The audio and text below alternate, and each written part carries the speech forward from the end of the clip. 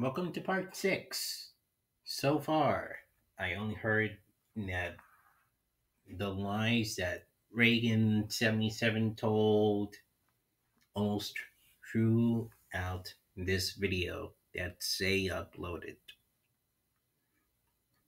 And keep in mind, his video is 21 minutes long, which is why I'm making various parts to each video, giving my thoughts on whether Rhegan777 is going to actually tell the truth or she's going to keep lying. And so far, I think she kept lying because, of course, she didn't really knew the boys. So, it's just odd for her to not really remember when Zay and Ethan actually met her. It's just really odd. But let's continue here. You fell off, you switched up, you changed, you thought you were better than everyone. So I don't understand why you're still continuing trying to inject yourself in a situation because you know West. When you just said that you didn't save our numbers because we were sketch and you met us 2-3. Your stories just aren't adding up. Please stop, Rhegan. I don't want to, how do I say this? I don't want to, turn something, or I don't want to make something bigger than what it is. But unfortunately, you've already brought false claims onto social media. Things you didn't have to do. I haven't talked to you in like 2-3 weeks, and I was trying to help you out with something. You already know. Don't play stupid.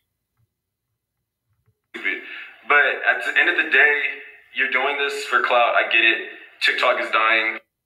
I get it. People are getting tired of your transitions, but there's other ways to, get bigger. And this is not it. Just please stop.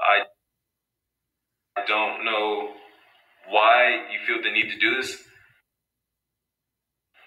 I called you. Yeah.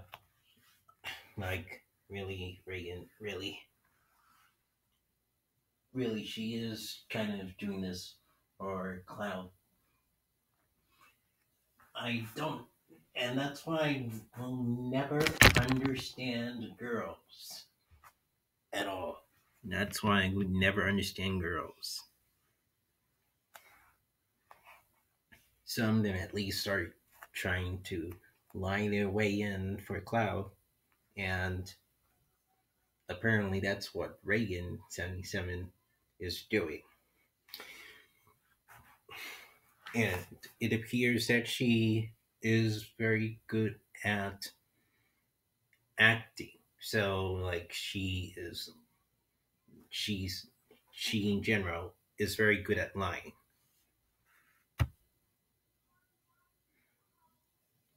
Really, she is very good at lying.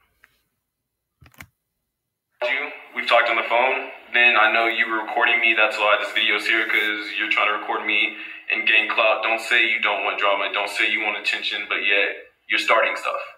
No one ever pulled you into this situation. So now that you're here, now that you got the attention you wanted, just stop. It's not cool. It's not funny. I don't know what you gained from this, Rhegan.